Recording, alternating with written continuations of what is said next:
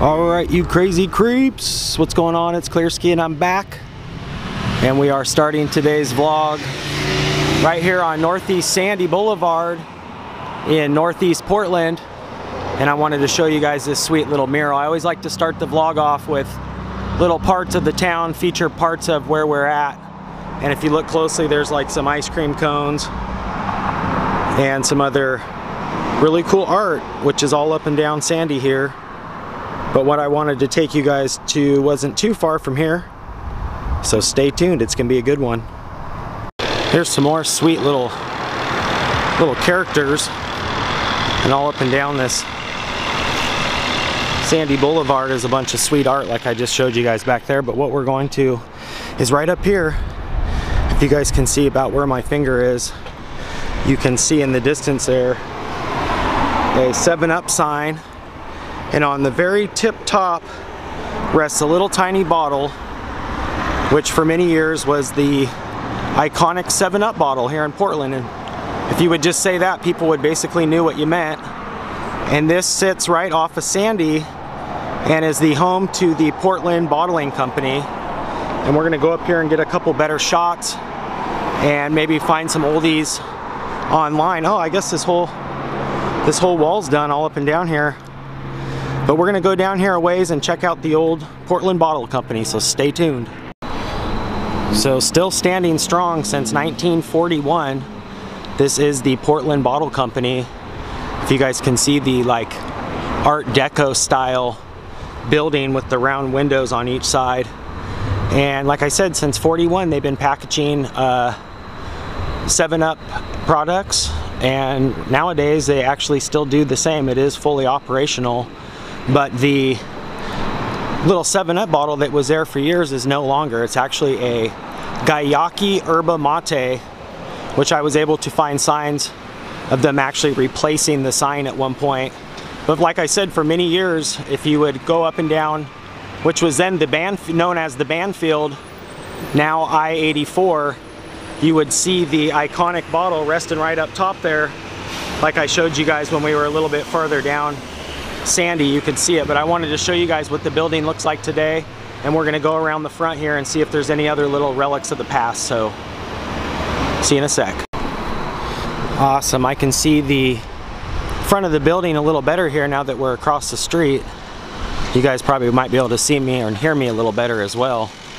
But right here, like I said, since 41, the Portland Bottle Company. And if you look up top there, there's that rose, which I will tell you guys a little bit more about here in a minute as well. But this is the Jeffrey Winston rose, and each year a Portland artist would create different roses and place them intricately around town, and every year they would dedicate a rose to someone. So this rose is dedicated to this gentleman, and then there's a couple other little roses around Portland as well. But if you can see from this side, you can actually still see the 7. And as I pan the camera in here a little farther, you can actually get a way better view of the 7. Let me get over here to the side here. Oh yeah, look at that. The full 7-Up action there on this 3-sided sign. You can even see the little bubbles, the little circles up there on the sign as well. That's so cool. Yep, I remember seeing that all lit up. You can actually see where the light bulbs were on it too if you look real closely. Here is the front view with the door with the little circular top there, and a better view of the actual Portland Bottle Company sign. But if you veer up here, back in the day, and it looks like, I think this sign actually was spinning around too. It would go 360 degrees just from where it sits now. Is a little different from other shots, so I'm pretty sure it would swivel as well.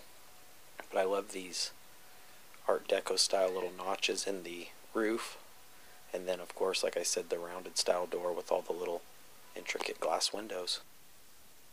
Creepers, as I peek the camera inside the front door here, I actually noticed the sign on the door here, the Portland Bottle Company classic emblem.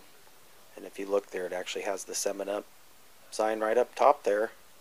And then this is the Guayaki I believe I'm pronouncing that right, yerba mate, which is actually pretty good. I believe it's like a root tea, but as I poke the camera in the front door here, check this out, you guys. This is so cool. Some old relics of the past. I think that's a bottle press, or maybe, you know, a bottle capper there on the far right. I could be wrong. And then that is a little ice cold cooler, and it looks like it says 7-Up on there as well, and Diet Red Cola. But check this out on the left, as I focus the camera in a little bit better. If you look closely, that little glass case there, full of all the old 7-Up bottles with the original cap and 7-Up. And if you look closely, the third one in on the top shelf from the left is the 1977 Portland Trailblazers, which is our NBA team. That's their championship bottle that 7-Up printed for them right here. Gosh, how cool is that? And then, of course, the old school panel windows. Man, that is awesome. I love the old relics in here. And then the giant bottle cap as well for their sign. So cool. And as I zoom the camera up, you can get a really good view of the actual bottle, which is now the Gayaki Mate. But for many years was a giant 7-Up bottle. Man, I'm going to peek the camera in here just for a second. I don't want to outwear my welcome or upset anybody, but here's their actual warehouse, which looks like they are in the process of brewing some items. Maybe with some growlers there, but look at these big vats. Maybe these are used for beer now. But if you can see, basically this is an old style warehouse, so I'm not sure if they're actually still bottling soda. Maybe they just changed to the mates and the beers, but these vats are enormous. They could basically hold, you know, any concoction. I'd love to get in here and see how things are done. Kind of looks like an episode of Mr. Rogers or something. But let's creep around this other side and see if we can get the back side of this bottle here. Like I said, I just love the layout of this building anyway. It's pretty darn cool with the roof being kind of hinged like this. It looks like they got a little production line of some drinks they're working on. These guys are hard at work. That's pretty cool, man. The guy was thirsty. That was hilarious. But yeah, if you guys can see, the packages go down here, and then it looks like maybe they're labeled or stamped, but these guys are sorting everything. Oh wow, they got a whole bunch in there. Look at that. Pretty cool to see it actually. You can peek the camera in and actually seeing it being made. That's pretty cool. And here's the actual back side of the building, and you can see the 7-Up really good from here. If we can get a little brightness on the camera here. But yeah, still rocking all these years. Just that one side's covered up. Pretty cool. A couple more sweet Merrills here, just a block down from where we were. That is incredible. Yep, that is very sweet. That's probably one of the best ones I've seen so far. I really like those colors. It's freaking sweet. What you guys out doing? It's my day off, so I'm just doing errands. Oh, very cool. Well, nice to meet you, brother. I like your little guy here. What's his name? Her name, she's a girl parrot, Captain Jackie. Hi, Captain Jackie. Hello. Oh, you are such a pretty bird. She's an orange wing Amazon. So cool. And she likes going out and about, biking around. It looks like it. Yeah, a while back I took her to one of the protests over by Revolution Hall, and she was in the Oregonian because she was squawking with everybody else. Well, she's awfully pretty. Yeah. Bye, pretty bird. You want to say hello? Hello. Okay. She says no when I go to take her off the shoulder. That's no. So you gotta go to take her off. She don't want to leave. She wants to keep rolling with you. That's cool. Well, thanks for sharing, brother.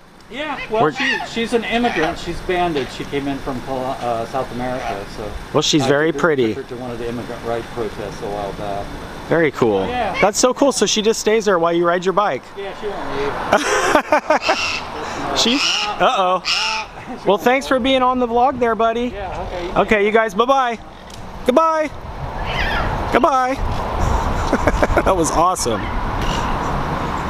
You just never know what you can see in Portland. I love it. Great little city.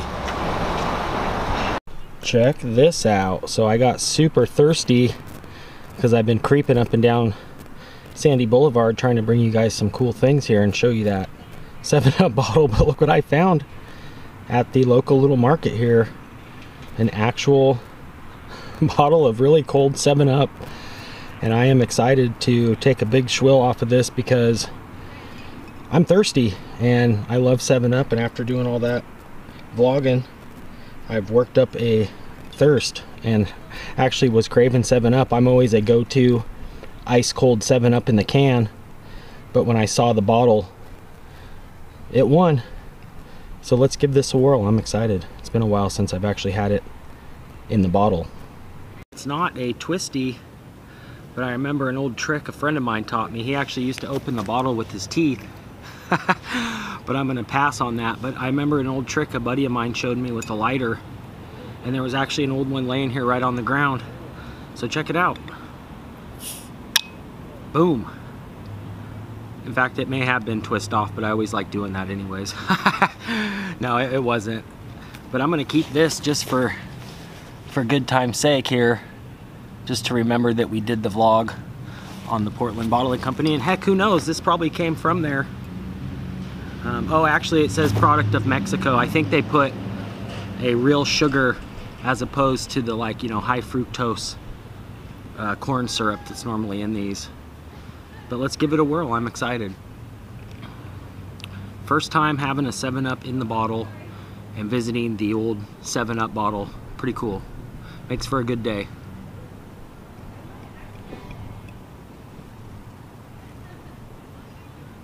Oh, that's refreshing. And literally the market was just like a block from here, so it's still nice and ice cold. But it looks like, yeah, this is produced in Mexico, so it doesn't look like it actually came from the Portland Bottling, because they use, like I said, a real sugar as opposed to the other ingredients. But no matter what, I love 7-Up, so well worth it. I think it was like $1.25, maybe a little bit more. But I always enjoy it, like I said, in the can. But when I saw the bottle after doing that vlog, I said heck it, and got me an ice cold 7-Up. And like I said, I'll definitely try my best to put in some old-timey shots of that cool Art Deco style building down there.